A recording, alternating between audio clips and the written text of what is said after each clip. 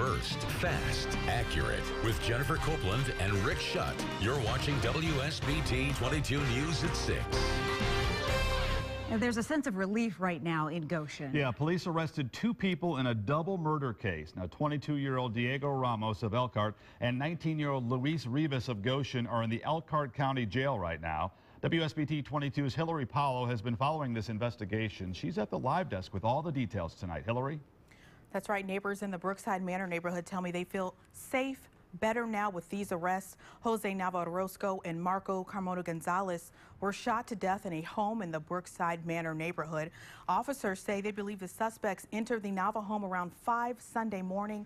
Goshen police say an investigator from the Elkhart County Prosecutor's Office assisted. The management for Brookside Manor sent letters to residents today.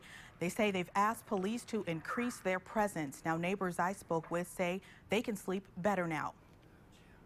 It makes my whole family feel safer. At one point, my girlfriend was really, distraught about the whole situation. She couldn't even sleep the next night or anything.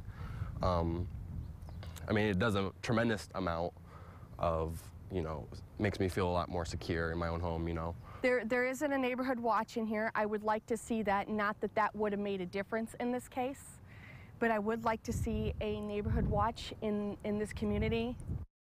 Now, the mayor tells me the investigation is still ongoing. We're hoping to learn details about the murder when probable cause documents are filed in court in the next few days. At the live desk, Hillary Powell, WSBT 22 News.